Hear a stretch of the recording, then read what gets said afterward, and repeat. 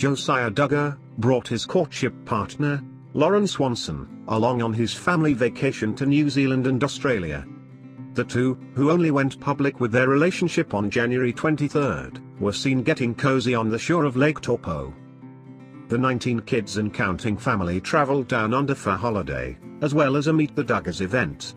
The newly defined couple looked casual as they strolled by the beach on the North Island of New Zealand.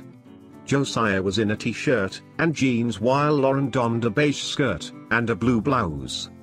"I am really enjoying the beauty in New Zealand, and the landscape is pretty nice too, I guess," Duggar captioned his most recent Instagram photo of him and new girlfriend Lauren. His sister Jill Dillhard responded with the comment, "Oh, you all are just so preach."